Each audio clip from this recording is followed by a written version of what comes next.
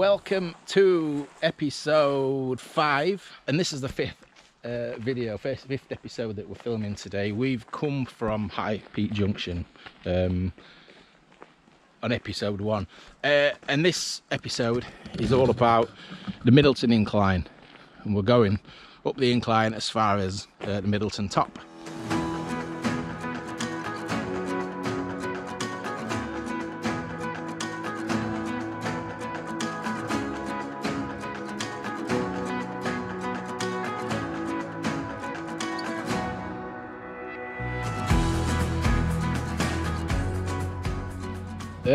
Track chairs, rail chairs, yeah. And is there any inscriptions on them or anything like that? Yeah, there is. Look, London North Western Railway. It said something about London North Western border point, didn't it, early on? Yeah, further up, London. That was the boundary, them boundary posts near Black Rock. Yeah, so this is the bottom of the incline there, on the winding mechanisms here. And there's the winding mechanism. So as I was just saying, this is the bottom of the Middleton Incline. With that huge wheel there, look.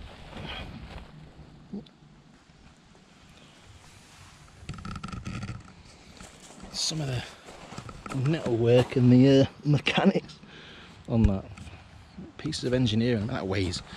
I don't know how much that weighs. I'm just noticing that blue bricks round the top, look, and then red bricks on the bottom of the pit. I think it's because they weather a little bit better than the red brick, a bit more hard wearing. We can reach down here, look, get a good view on this one, can't we, of some of those wheels down there. And they've got to be the original cables, look, and the weave on those. I love all the little joinings and fittings and things like that are just left.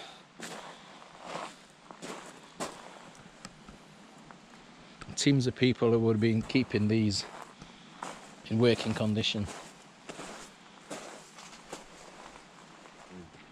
It's a little difficult to see. You see what's going off on it. You can see a train about to come up, I think. It's poor, isn't it? Do you reckon it's just... Well, it don't rub off, does it? No, it don't.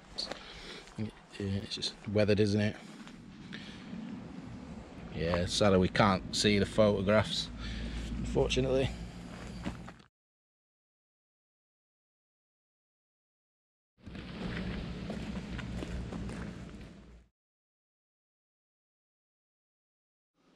Let's climb the incline.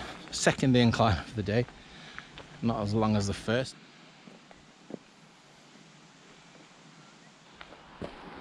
Yeah.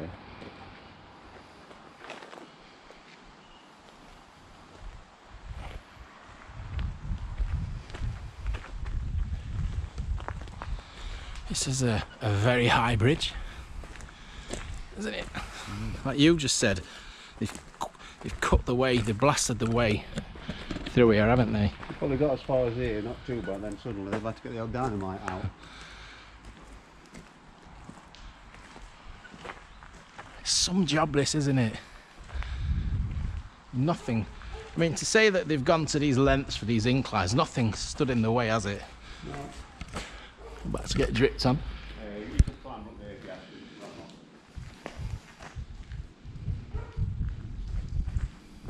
to. The top of that bridge looks quite insignificant in the grand scale of the rest of it. Yeah, look at these rock faces here.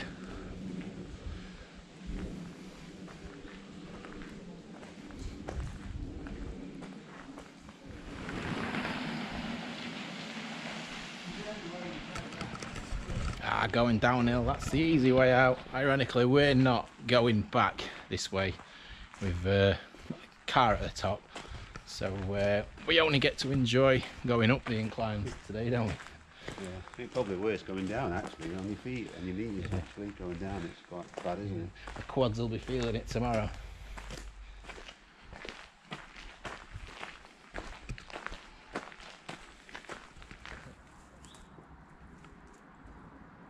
Yeah, little old. Looks a bit like an American railroad type carriage. So one incline on here is 1 in 8.5. So not as steep, only just as that last one. Now feels a little bit more. Feels a bit steeper, this, to be honest. I don't know if it's just because we're coming to the end of the day. I think we've motored up this a little bit quicker than we did that last one as well, haven't we? I don't know about motor, but yeah. You put your drone up here. Yeah, have a look with the drone. It seems a bit less windy. Oh, I can't believe it's the end of the climbing for today.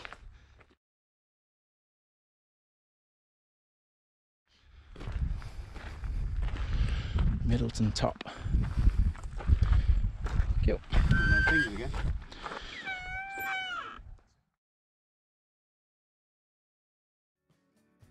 Here is another one of those indicator wheels that we saw at the very start. A simple form of signalling for communication between the top and bottom of the inclines as well as the engine house. In previous videos we wondered what the letter stood for. So B was standby, for when the load at the bottom was ready to be pulled up. G was for go, when the opposite end gave the go ahead. S was for stop, when the wagon had reached its destination. Moving the pointer on the drum would alert the engine house via a bell to start or stop the winding mechanism.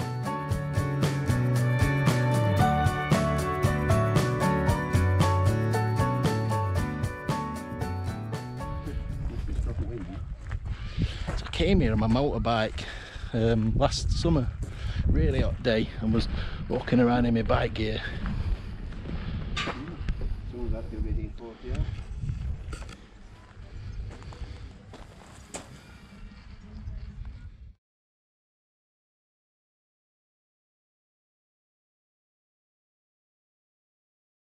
This is the same as the other one, only slightly smaller.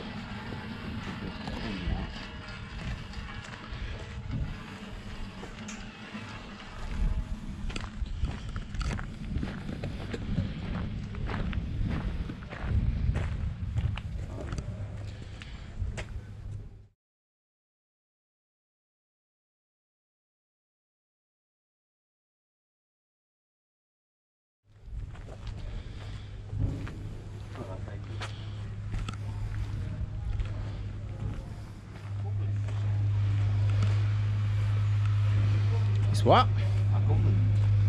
How much is it? Oh yeah, yeah it is. So we're just going to have a trip in to the engine house, top of the incline. So this is what would have pulled up the wagons. Later, these date from about the 1860s. Oh, so these are the boilers that powered the. Yeah, absolutely. Oh, right. So you would have had two big burly firemen here stoking the fires in these big fire tubes. Yeah. Probably with their kids as well and their apprentices and stuff. Wow. Yeah, I mean you can see in there they would have sent a lad in there at the end of the day to rake out all the coals and that. And these boilers generated about 5 pounds of steam, which is it's low pressure steam, so it's a large volume of low pressure steam. Do feel free to step inside. So this concept is exactly the same as top sheep patches, but that was slightly bigger engine house. Yeah, exactly. The idea is the same. You'd have two tracks up the incline, and one going up and one going down, and that meant that you could balance two loads against each other, going up and going down. And then you'd use a big winding engine to just keep the momentum. The boilers would just put out so Where's much steam release for this then? Got all this pressure that's building up, is it all being just straight through these pipes? So it's going, it's these big cast iron pipes, and then it goes through there into the engine room and stuff like that. Got the original steam gauges there from the boilers that were on the that would have been on the front of the boilers just here originally. See how much water's left in boilers and that. Yeah, it's absolutely magic. But there we go. This is our beautiful steam engine. Watch your feet on these, by the way. It's quite uneven down there. Been worn from 200 years of use. Absolutely, yeah. That step there would have been where the engine man would have stood so that he could operate the controls and look at look out the window and see the carriages coming up the incline there as well. Look at the size of that down there. It's enormous. I didn't realise it went down so far. Absolutely. There's as much machinery under the floor level as there is above it. There's a huge amount of machinery. Well, that's quite neat. So the shell that's left at the top of the patches, then we can see, you know, when you look at it, obviously now we're here, you can in fact place where things were. Right. It's almost the same. Yeah, they were the same. I think they were the same horsepower. Is it built anything? Possibly. I don't know it all that well. I need to go and have a proper look and see how it all maps to it. Yeah. But as far as possible, they would have tried to reuse components and moulds and that, you know. So there's a lot of machinery missing, or was it just basically unoiled? Oil It's never been Never there. No, never at all. No, because this one, because this is on a very steep incline, this was used all the way through the length of the road. Some of the other ones, because they're on shallower inclines, you can get locomotives up there. You know, if you get a fair head of steam on it and go at decent speed, you can get the top of it. They can handle this cylinder as well as grinding really well. I know it does, doesn't it? Yeah, it's a bit like that. So all the lagging's trying to keep the heating working over and how it runs. It's not as smooth. So it was never kind of, you know. You can never prove it, No, conflict was not lead to school. Oh wow, God, that's fascinating though. That's interesting. It's bugged me a little bit actually. Yeah, I can imagine. It's one of those. Yeah. We haven't like this. We're just like what, you know, what, like, you know, instead of having to get up at 4 o'clock in the morning and start the boilers, we just do that. That's actually, if you've just been to see the pump house, that costs £400 a day in coal. This costs 30 cents an hour in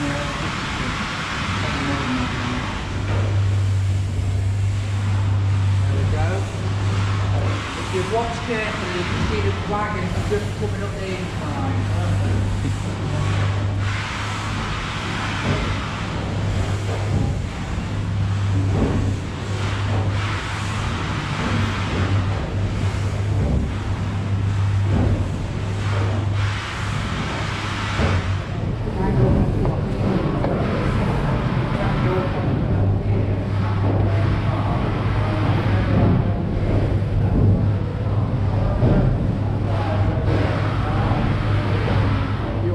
Finger trapped, would you? The size of these.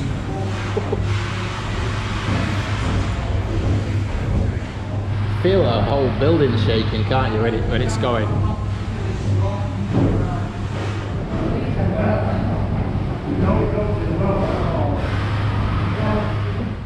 Yeah, what a great treat that was to go in there and see that engine working. So it's powered by compressed air. No, I think it was compressed air, he said, rather than the old steam.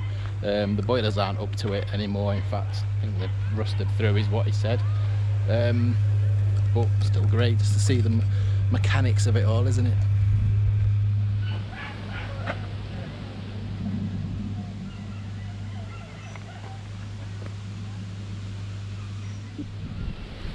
It's right next to Middleton Top, just across the trackbed from the engine house.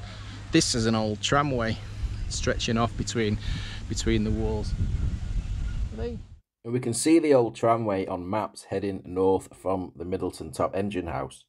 It curves round towards Hopton Woodstone Quarry, and we can follow that tramway through the fields before it suddenly comes to an abrupt stop. The expansion of the quarry just cuts off that tramway and it just literally goes off the edge of a cliff. Is it under a bridge here or something then? I don't know. And down here. Possible if it's an old road, but it looks like it just came down here. Look, that's just like a head shoot. But Castle Dock, is it? I don't know. Yeah. This down here is definitely something down here. It's like a line came along here, didn't it? It's a bit overgrown to see. I can see tracks sticking out down there. Only goes as far as here unless that's been infilled, I'm quite sure. So we're just investigating this section between the two walls just behind Middleton Top. A couple of various bits of steel work, a couple of rails there, look, still attached to the sleepers.